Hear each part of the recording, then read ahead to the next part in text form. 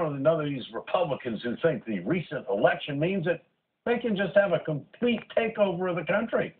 Now, he's in the running to be the chair of the House Energy Committee, but that seat may be too small to hold his massive ego. With the new Republican majority in the House, we are going to set the conservative agenda for a better America. Speaker Boehner will be the Eisenhower, and Chairman Barton will be the Patton. Patton, huh? A guy who apologized to BP is comparing himself to General Patton?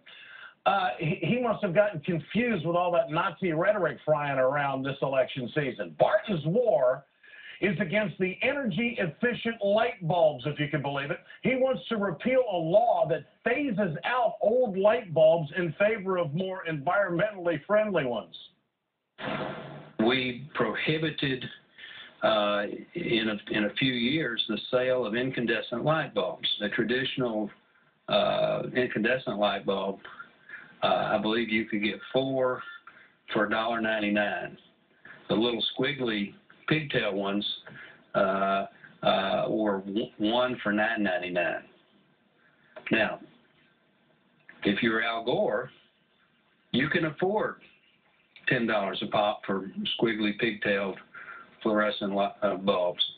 But if you're mainstream America, 2 or 3 kids, mom and dad working outside the home, that's not a very good deal. What have we done? I think he'll be a great Walmart greeter, don't you? A guy who wants to lead the Energy Committee should learn something about how energy actually works, don't you think?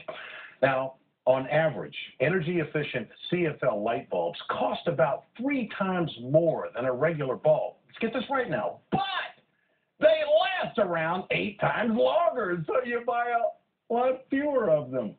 And they use about 4 times less electricity. That's a good thing. So your electric bill goes down. That's another good thing. Now, these squiggly, piggly-tailed lights have got these righties all confused. They actually end up, doggone it, saving you money.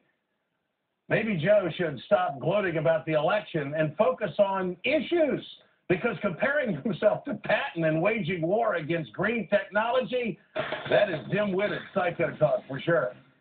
Coming up, Carol Issa.